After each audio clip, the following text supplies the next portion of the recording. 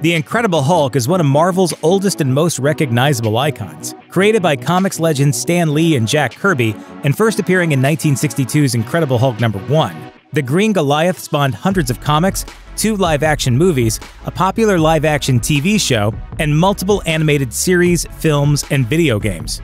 And most importantly, big foam hands that make smashy sounds when you hit things with them. I've got the power of the Hulk in my hands, and I like it! With so much Hulk over so much media, it's almost impossible for even the most hardcore fans to keep up with all the stories. Here's the untold truth of the Incredible Hulk. Banner smash! One of the strangest and most hilarious periods of the Hulk's history was the reign of Savage Banner, which turned the most well-known Banner-Hulk relationship on its head. Toward the end of 1995's The Incredible Hulk #425, longtime Hulk writer Peter David changed things up. After enjoying a few years in the Hulk's body while retaining the intelligence of Bruce Banner, the Hulk transformed back into Banner, but gained the simple mentality of the Hulk. For the first time in the history of the character, anger became the Hulk's greatest weakness. Previously, even after turning into the Hulk, the hero's strength would continue to increase as he got angry. Now he struggled to stay calm during fights with the likes of Thor and Man-Thing so that he wouldn't get angry and transform into the utterly helpless Bruce Banner. Bob Banner. There are a lot of differences between the Incredible Hulk comic and the 70s live-action TV show. One of the first obvious differences is that the Hulk's more human half in the show is named David Banner rather than Bruce Banner. David? David? David, come on! Kenneth Johnson, who developed the Incredible Hulk show, explained that he changed the name because he didn't like the comic book tradition of using alliteration when naming characters. And I was looking to break away from that tradition so that people wouldn't be thinking comic book in any way when they looked at the show. Regardless of the reason, Johnson isn't the first person guilty of changing Bruce Banner's first name. That honor goes to Stan Lee. Lee was writing a lot of comics in the early and mid-60s and used alliterative names for his characters, in part to help him remember all the names. Unfortunately, in the case of the Hulk, this led him to mistakenly referring to Bruce Banner as Bob Banner. His solution, announced a few issues later in Fantastic Four #28, was that the real full name of the Hulk's more human alter ego was Dr. Robert Bruce Banner. Hilariously, that wasn't Lee's only name slip-up, which is why 1963's The Amazing Spider-Man featured a few pages of some guy named Peter Palmer. Red Hulk's real origin. In 2008, Hulk was relaunched with a creative team of Jeff Loeb and Ed McGuinness. The pair introduced the world to the Red Hulk, a malevolent, intelligent, and vicious red-skinned version of the Hulk, who seemed like he might be even more powerful than the original.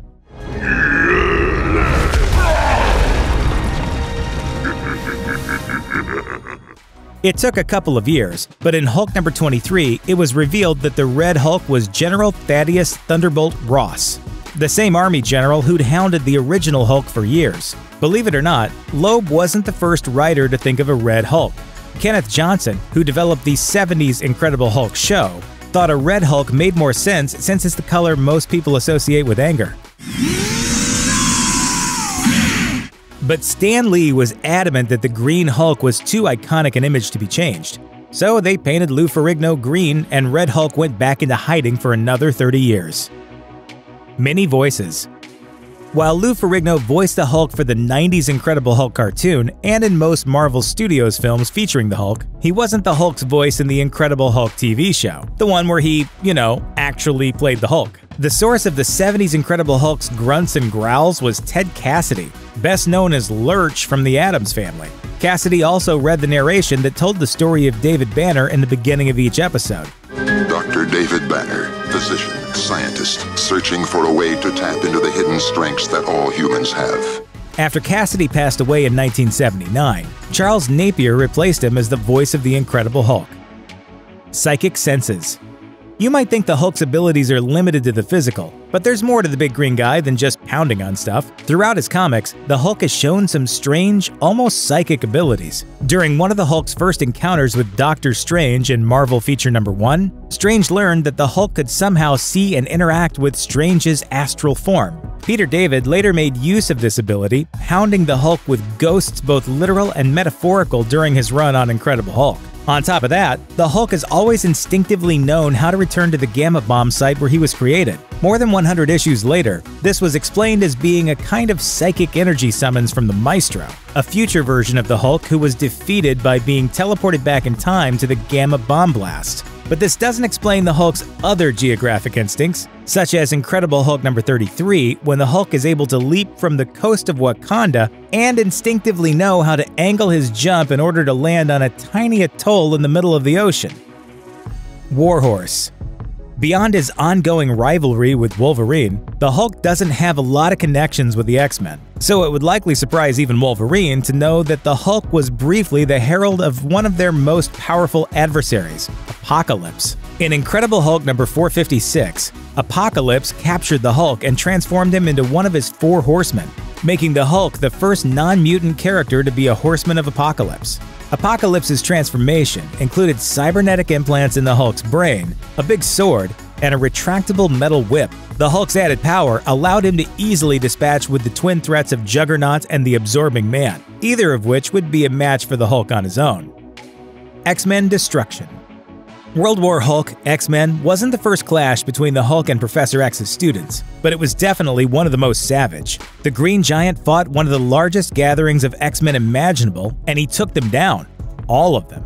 While Professor X was a member of the Illuminati, a secret cabal of superheroes who were the Hulk's targets during World War Hulk, the Hulk traveled to Xavier's school to confront him. Rather than allow their mentor to be taken prisoner, the X-Men fought back. At first it was only a small squad, but soon all the active X-Men were facing the vengeful Hulk, including X-Factor and the Juggernaut. The Hulk eventually relented, but not before breaking both of Colossus's arms and liquefying Wolverine's brain by punching him in the head over and over again. Hell. I don't suppose you got any interest in talking this out. Trolled by Hawkeye.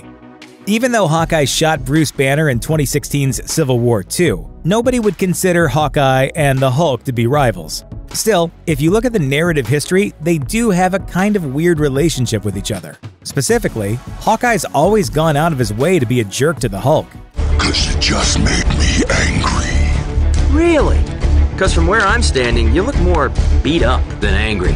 After Hawkeye rage quit the Avengers, he came upon the Hulk battling the villain Zax in Incredible Hulk number 166. Hawkeye was so determined to show his former teammates what he was made of that he followed and pestered the Hulk all the way into the pages of Defenders number 7. He annoyed the Hulk so much that the Defenders initially attacked Hawkeye, thinking he was a villain threatening the Hulk. Then, when Hawkeye took over the Thunderbolts, he needed a way to boost team morale.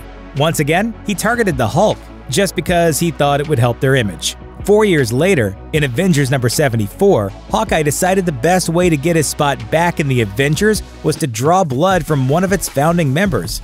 After Banner proved that he could calm down She-Hulk by talking to her, Hawkeye went ahead and shot Banner anyway to force him to Hulk out. Even though he had a good reason to shoot Banner in Civil War II, one thing is undeniable: Hawkeye's a real jerk. "What do you want?" What I want? I wanted pickles! Thanks for watching. Click the looper icon to subscribe to our YouTube channel. Plus, check out all this cool stuff we know you'll love too.